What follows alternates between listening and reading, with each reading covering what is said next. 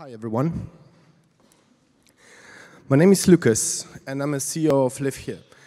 I'd like to tell you more about properties and rental and buying problems. Millennials, expats, young professionals can't afford buying a house anymore, and this is a real problem. I've got some use cases here. So if you find wrong roommates, it's even worse than dating. And students, young adults, they don't want to move around, so they stay in one place. And actually, empty rooms, it's a huge problem for agents, landlords. So that's why we started working 5 months ago on Livehe, which is a roommate matchmaking and apartment finder for the long-term rental experience. As you can see on the slide, so it's just choosing where you'd like to live, with whom, and actually what do you do on your daily basis. So I just give you the best location for your interests.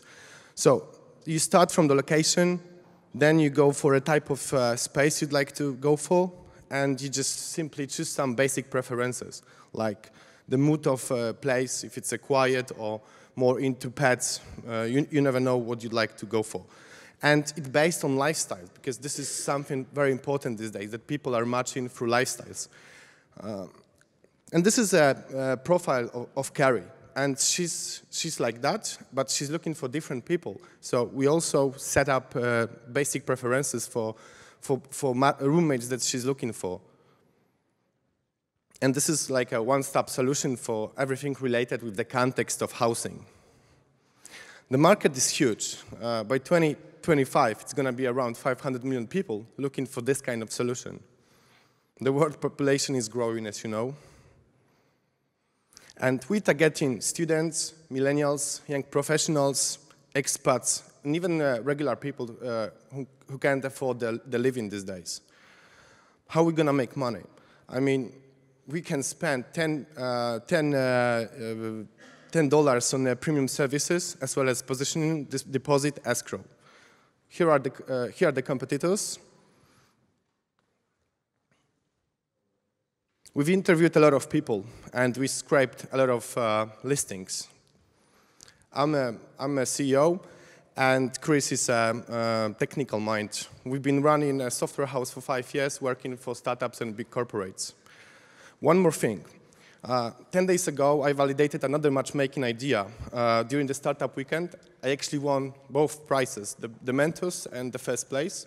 And it's the same concept, but with working space. So you choose place to work as a context.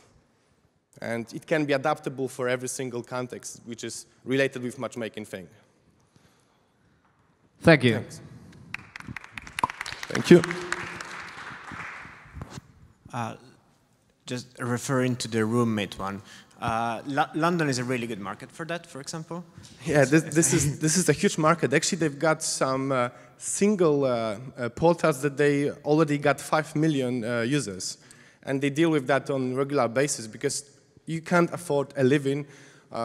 Under 40, it's impossible to buy a flat there. One issue there is funding a flat. The other issue for the tenant as well is managing then the life with the people that rent and different people coming in and out. Do you also take care of transactions over time? So definitely. We want to deal with transactions like split sharing, because we can charge them a small fee, which is a regular thing. With Livehe, we might have the same problem like with Tinder. Once you find someone, then it's a problem to pay for the app. But in this case, bills, utility bills, like even the marketplace for broadband and for insurance, for other financial products, can keep you using the app on constant basis. And you've got reviews, so you can avoid scam, which is a huge problem. Handling the money, does it mean that you need some kind of financial license for that, or can you do it through a partner? I'm gonna do it with partners. There's no point to run it. You've got nice startups like Revolut and others, so it's much better to just integrate them and aggregate and just charge everyone a small fee for lead generation and so on. Any more questions? Thank you very much. Right. Livehe. Thanks a lot.